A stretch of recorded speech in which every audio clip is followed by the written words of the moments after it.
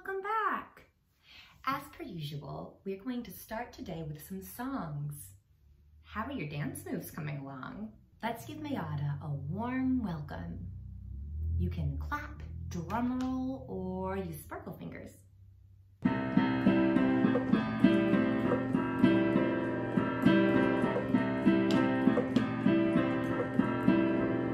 Where the spirit moves, there's freedom, freedom, freedom. And she helps us build community with freedom, with freedom. Cause we all have a responsibility to keep each other safe and to meet our needs. So let's work together with the spirit for freedom, for freedom. Let's work together with the spirit for freedom. Healing, where the spirit moves, there's healing, healing, healing. And she helps us build communities with healing, with healing. We all have a responsibility to keep each other safe and to meet our needs. So let's work together with the spirit for healing, for healing. Let's work together with the spirit for healing. Justice, where the spirit moves, there's justice, justice, justice. And she helps us build communities with justice, with justice. We all have a responsibility to keep each other safe and to meet our needs. So let's work together with the spirit for justice, for justice. Let's work together with the spirit for justice. Freedom, where the spirit moves, there's freedom, freedom, freedom. And she helps us build communities with freedom, with freedom. Cause we all have a responsibility to keep each other safe and to meet our needs. So let's work together with the spirit for freedom, for freedom. Let's work together with the spirit for healing, for healing. Work together with the spirit for justice, for justice. Let's work together with the spirit for freedom. Nice job, guys. Give yourselves a hand. Nice work. Thank you, Mayada. I'm so grateful for our time singing together. Let's take a big stretch as we get ready for our story today and think about some of what we learned yesterday. We talked about a lot, so it makes sense to have some questions. Remember the story we read called Chocolate Me? Can somebody help me remember what happened?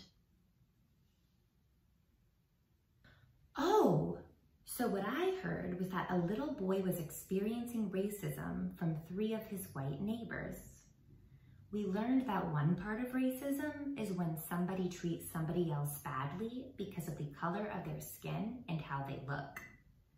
We also learned that white people don't experience racism because of white privilege. Privilege looks like getting special treatment just because you are white. Timmy, Johnny, and Mark's racist comments made the boy feel bad about himself. His mom reminded him why he was amazing and special. His mom was being like Jesus wants us to be. In the end, the boy shared cupcakes, but never apologized. Look at the new ending you created yesterday. What changed? What did you do differently?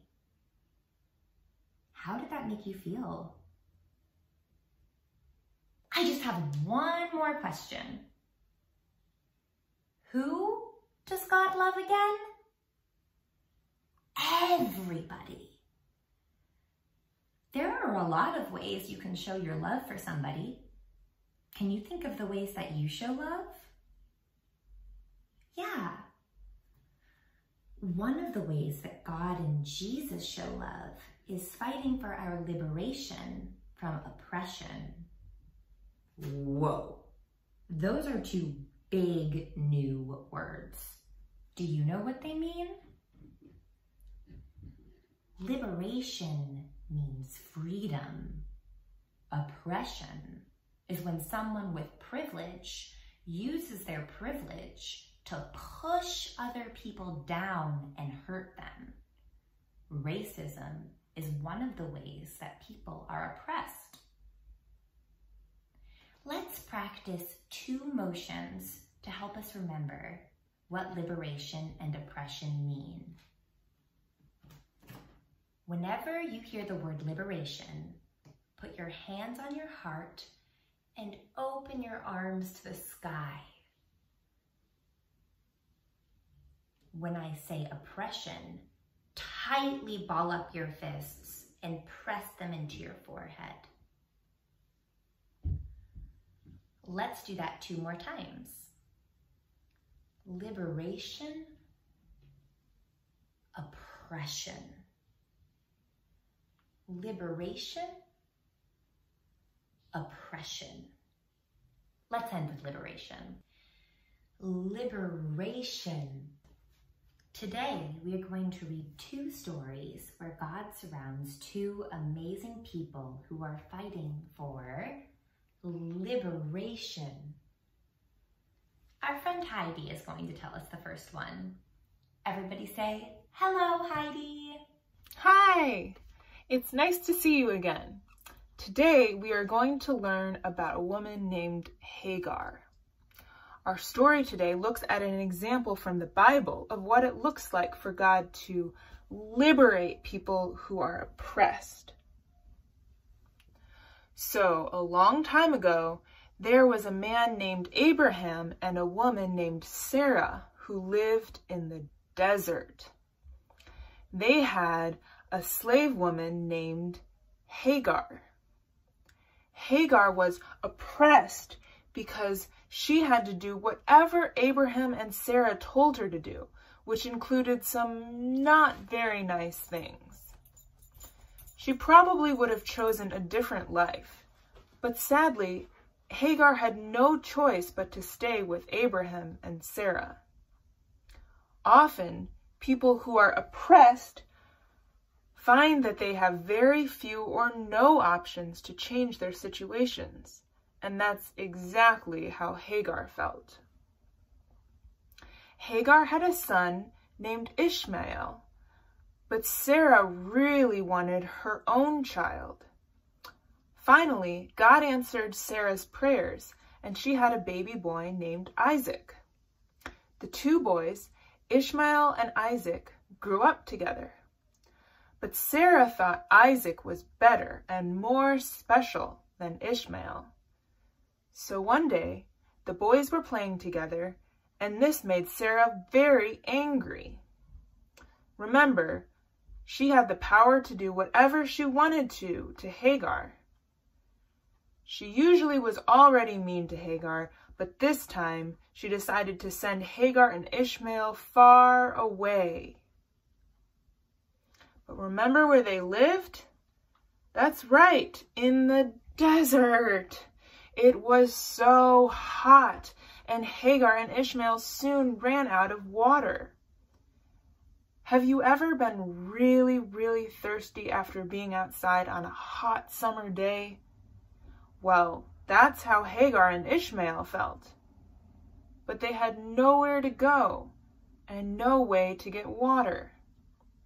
Hagar started to cry because she didn't know what to do. That's when God showed up. God told Hagar that God was watching out for Hagar and Ishmael.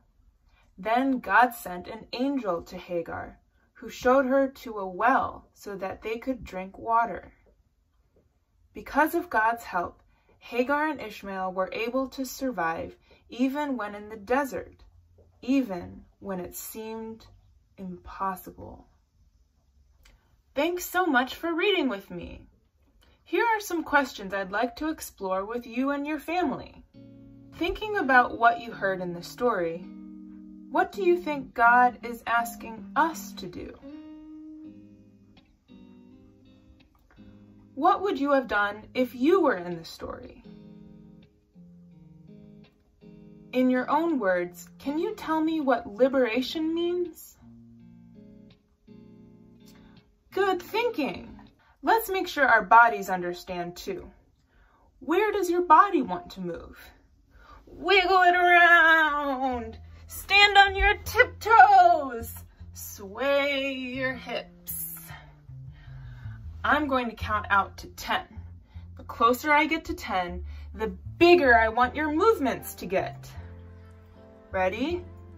1, 2, 3, 4, 5, 6, 7, 8, 9, 10. Whoa, we are moving. Now I'm going to count backwards to 1, and the closer I get to 1, the slower I want you to move. When I get to 0, we will freeze in a pose.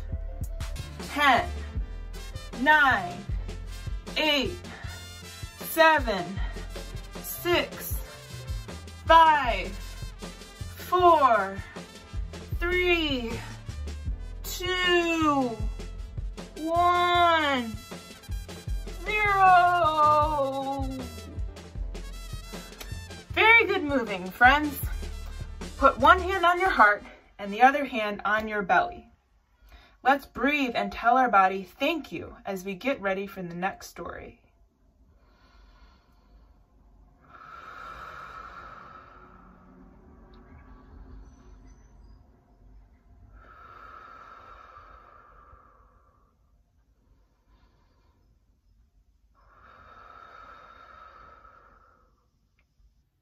Guess what? God and Jesus did not stop fighting for the liberation of oppressed people ever. The Bible was written a long time ago. Our next story seems like a long time ago, but it wasn't really that long ago at all. This is about an incredible woman who fought against oppression for liberation for her entire life, and how God stayed with her every step of the way. Are you ready to listen? Let's say hi to our new friend, Mahmoud. Hello, my name is Mahmoud, and my pronouns are he, him, his. And a fun fact about me, I like to drum really, really slow and really fast. And today I'm going to be reading a story to you all about Harriet Tubman.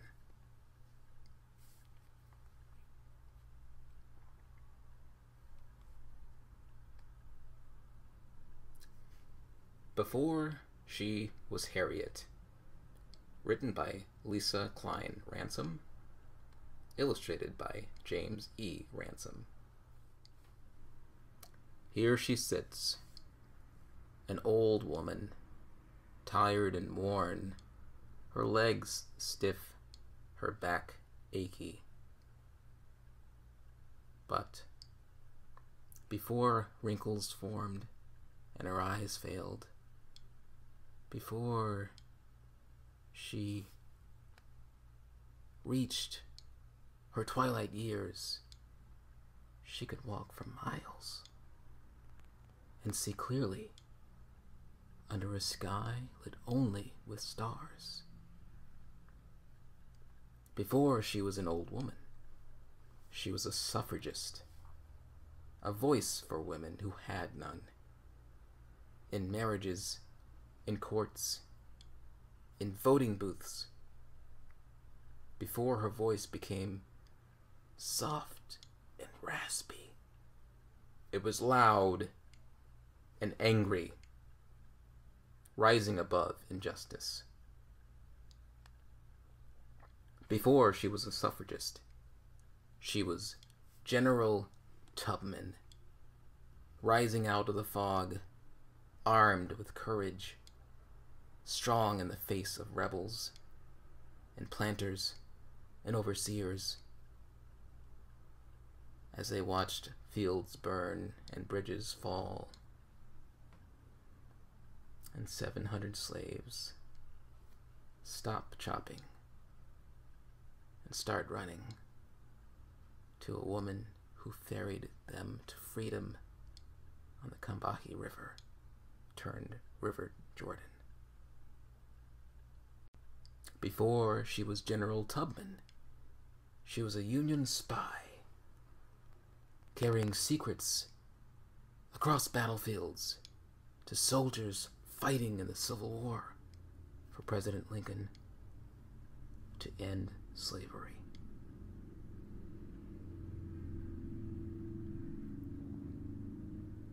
Before she was a Union spy, she was a nurse, caring for those hit with bullets and hatred and fear, tending to them with bandages and words in the bloodied dirt of Southern soil. Before she was a nurse, she was Aunt Harriet, daughter of Ben and Rit, who helped her parents flee their master and find their way through woods and streams to the safety of Canada and a new home in the north. Before she was Aunt Harriet, she was Moses, a conductor on an underground railroad with no trains and no tracks,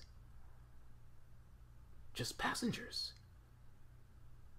traveling to freedom up north, through swamps, past slave catchers, across rivers, under the cover of night,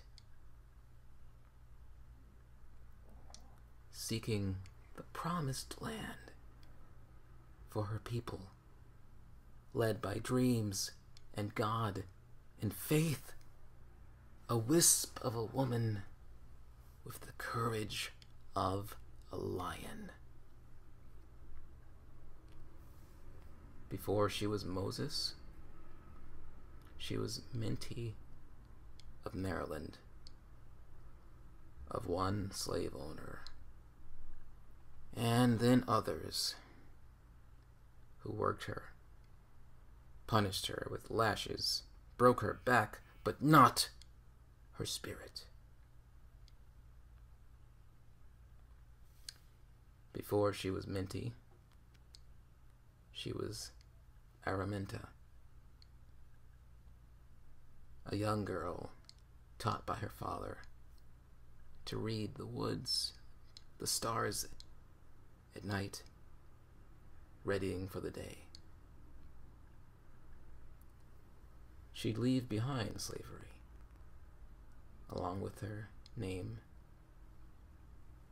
and pick a new one, Harriet, and remember her days as a suffragist, as a general, as a spy, as a nurse, as Aunt Harriet, as Moses, as a conductor, as Minty, as Araminta, who dreamed of living long enough to one day be old, stiff, and achy, tired and worn and wrinkled and free.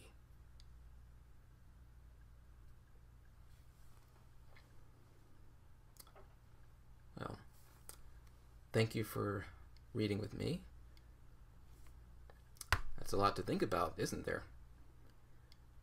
Well, now would be a good time to find a friend, a sibling, or a grown-up to talk with us. So, a couple of questions I have for you. Who was this story about? Can you think of a moment in the story where the main character was brave? What can we learn from Harriet Tubman and her lifelong fight for liberation? How did God help? How does God show up for us when we do hard things?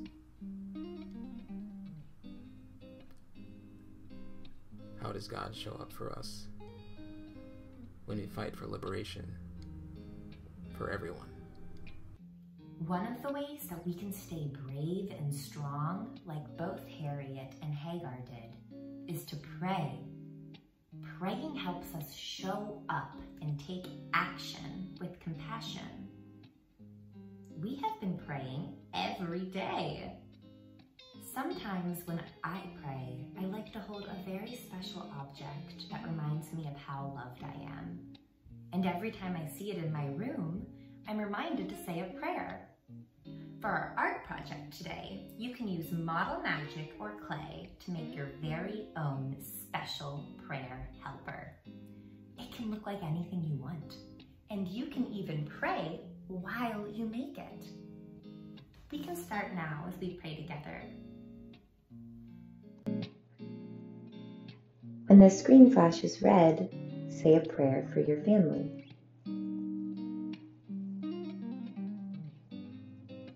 When you see orange, say a prayer for your friends. When you see yellow, say a prayer for your favorite animal.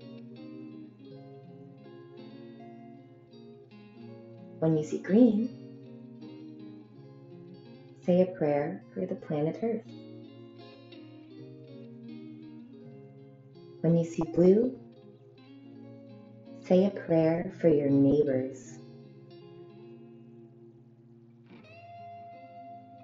When you see purple, say a prayer for yourself.